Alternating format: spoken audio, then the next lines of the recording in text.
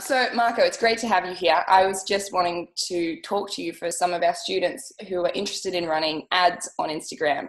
I think there's a huge block of people when comes to running ads because it's when people start having to like financially put themselves out there, and we kind of want to make sure that we optimize this process as much as possible in order to like guarantee some better results than usual. So that's why I was really excited to talk to you and happy to have you here. Thank you. Yeah, I'm happy to be here. And yeah, like you say, that's very important. It's a very great way to grow, using ads, but it's also, a lot of people can lose money if they don't do it correctly. So yeah.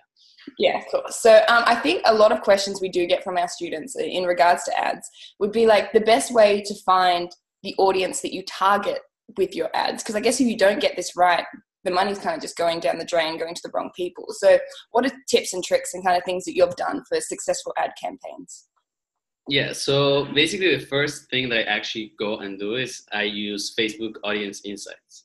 I don't know if you guys have gone for that, but I go to Facebook Audience Insight and I just put like related terms, and maybe if I have a Facebook page, I actually just analyze those people, and then Facebook Insights actually gives me related content or related pages that people might like. So that's the first thing I do. I also do some Google search, related search. So for example, in my niche, which is entrepreneurship, when I want to target someone that's on my niche that, for example, likes Gary Vaynerchuk, because I'm an entrepreneur, then I go and just type Gary Vaynerchuk, and then on Google, it just gives me like a list of related, people like Gary Vaynerchuk, Yeah, like people also search for kind of thing. Yeah. So the related search on Google is also very, very useful. And, also it's very important to do competitor and influencer research on Instagram. So go for like the big guys on Instagram and try to see if you can find them inside your Facebook targeting as well. And yeah, I guess like mostly just be creative, Yeah. Yeah. Yeah. Okay. That's a good start. And I think some of the worry is that people can actually pour a lot of money into ads for Instagram. Is there necessarily a correlation between the more money you spend on ads and better results? Or is there some kind of like sweet balancing spot that you recommend our students look into? Like, what are your thoughts on that? Yeah, I don't really think there's a correlation between these two. I actually like Facebook ads and Instagram ads in this case, just because you can really start testing with a really small budget, Mm-hmm. So I never really tell anyone to go full on and start with $100 a day, maybe I start with a test phase, which is like 24 to 48 hours, where I actually like to do different A/B testing. Maybe I will do like 2 to even 5 different ad variances, and then I'll just analyze them for 24 to 48 hours to see which ones are working, which ones are not. And then I just go and turn off the ones that are like not performing the best, and the best performing ads, I just leave them on. And then if I want to increase the budget, instead of going and increase it, because that's not good, don't increase just the budget. Like I actually go and duplicate it, If you want to increase it, you can increase it only 20%, but no more.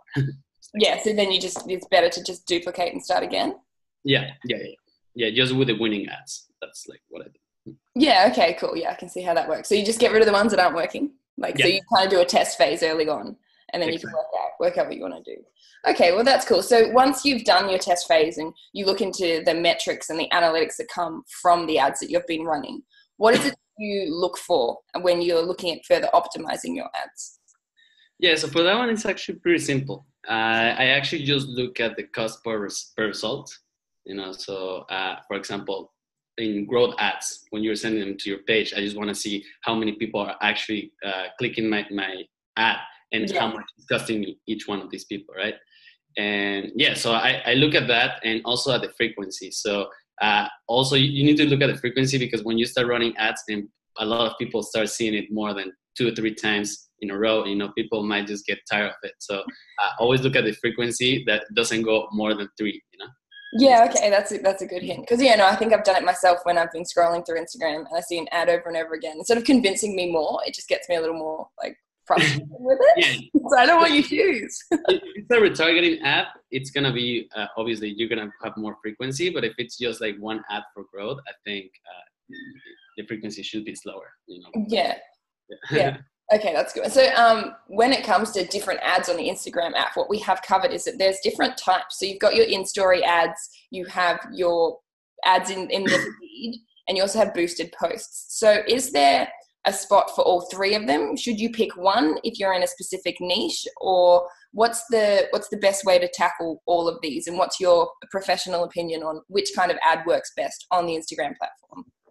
Yeah. So first, between boosted posts and ads, Mm-hmm. to be honest, I believe that boosted post is a waste of money. Yeah, I found that. Yeah, yeah. Yeah, it's a waste of money. The targeting is not that great. I think it's just Facebook or Instagram is just kind of putting it there, for business owners that don't know much and just to get you started into this Facebook ads world. Uh, Mm-hmm. it doesn't really work as much. You're not gonna get that many great results. So what you really want to focus on is actual ads, and you can have feed and story ads. And typically, the story ads perform way better. They always outperform the feed ads. Yeah, because I guess they take up the full screen as well, and people are in the process of watching it and absorbing it. So do you think that has something to do with it? Yeah, exactly. I think that's one of the biggest things. Like it takes the whole screen and it's super engaging. Like Mm. you have to actually scroll up. It's actually fun to do it. To like go So ahead. it's a little bit more interactive. Yeah, way more interactive. Yeah, the only limitant there is like you only have 15 seconds, but you can use like a carousel ad. So you can have like different 15-second ads for story ads. Yeah, so swipe through. Is there like when you're making story ads, is there a specific program that you use? Do you like to like use a video editor and make it really exciting, or sometimes you find just photos work fine? So what kind of content works better for that? Yeah. Videos actually work better. And all the campaigns that are around videos always outperform images. And one of it's funny, but the ones that have worked the best for me and for the campaigns that I run is when me or my client is talking to the camera, either a selfie, either a Oh selfie. yeah. Yeah, it's funny because I guess like people see it as more, personal and not much of an ad. Yeah. So, when you're just talking and like, hey, like for example, myself, like you want to learn about like Instagram marketing and this stuff, swipe up now, and all I put is just like, even the GIFs that Instagram does, those animated things to swipe up. Yeah. And that, Because so, it sneaks in, I guess, if you do it that way. Because when people are looking at stories of your friends, they're talking to the camera, and if sometimes when ads come up, people kind of block that out. But if you try and sneak in with just like a casual using the GIFs that are provided, I guess that's where the success rate comes in. yeah, exactly. Yeah, I mean, also video reels work really great, but this is like you say, it's like I guess like a hack, because people don't really realize they're seeing an ad. It's too late. Yeah. You didn't see this coming. Yeah, cool. Yeah. And as for feed ads, I guess they are worth investing in, but I think if you're trying to channel one, you're saying that stories are the best way to go. Yeah. I will honestly just focus on stories because that will give you like the best results talking about like money wise. Mm-hmm. Or there's like also another strategy that you could do is like run a feed ad, because it can be longer, it can be all to 1 minute, and then just run ads to the people that watch that video. So a little bit Oh more yeah. advanced, but yeah. Then you run the story ads to people that watch that video, and your conversions are gonna like, yeah, Yeah. your conversions are gonna go to the roof. You really get them again. You're like, I'm back. Swipe up this time. Yes. Okay, so when it comes to running ads, do you find that there's a time of day that's more effective that you try and target, or is it all really coming down to the audience that you're targeting?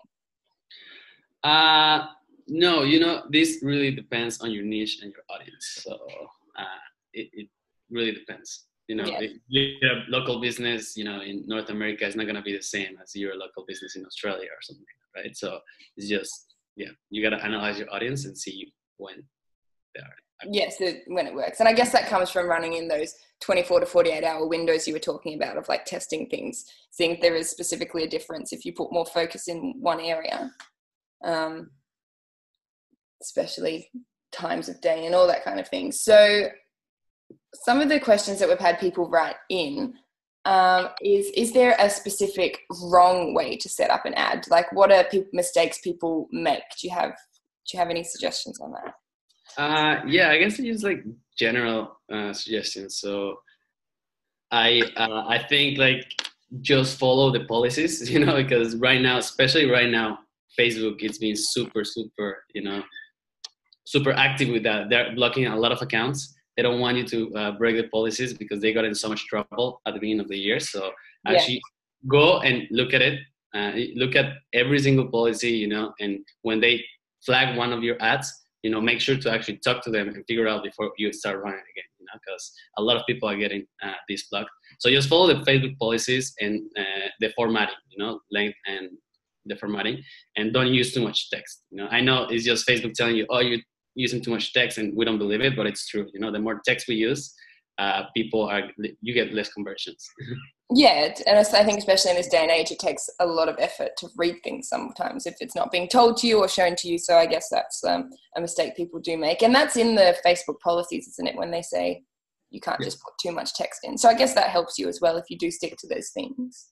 Yeah, definitely. For someone coming in, I've got a question here. Someone coming in, they want to start an ad for the first time. What's a realistic expectation for someone's first ad? Okay, so for that, it really depends on the industry, right? And your industry and your audience, because if you have a smaller audience, let's say you're a local business, your ads are going to be more expensive, because you just want to target people in your, locally. But the broader, if you have like a broad audience, it should be like less than, I've never had anything over 70 cents per result, per link click. Okay. So like that. For local ones, it might even go sometimes to like 150, but yeah, I think that those should be the expectations, but it really depends on your audience. The bigger your audience, the cheaper it's going to be too. Yeah, okay. So just try and find as many people to try and target before really specifying getting down to that. Yeah, exactly. But also don't make it way too broad, because then you're going to end up attracting people that are not really interested. Yeah, so that there is like a sweet spot there. So yeah, okay, that's... Yeah, you need that balance in that. And so I think you see a lot of really good ads on Instagram at the moment. Is there anything that you look at in these good ads as inspiration, or should the students try and just start from the beginning and work on this themselves? Yeah, no, that's definitely what I tell my clients and students. Always replicate success. You don't have to reinvent the wheel. Pretty much go and see what's working. And how can you do this? Normally, I tell my students or my clients to do it competitor or influencer research, right? So you do your whole competitor research on Instagram. Who's your competitor, who you want to actually model and kind of like copy, ethical copy, and then you can go to their Facebook page, and now Facebook actually allows you to see the ads of the competition. I don't know if you knew that.